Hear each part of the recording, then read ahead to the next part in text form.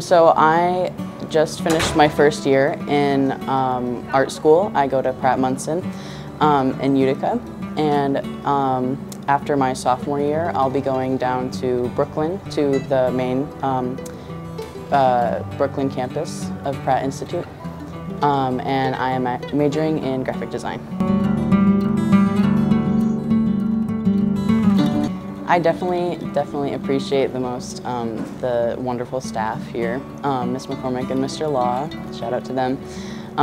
They really care about what they do, their students, their artwork, and just teaching in general. I felt really prepared for my experience in college, thanks to them.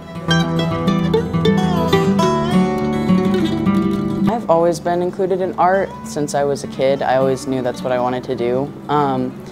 Even though I had like many different career options that I wanted to try, I always just came back to art, and it was just always what I felt like I was meant to do. And yeah, so since like the beginning of grade school, I've been in art classes, art clubs, all the extracurriculars, stuff like that.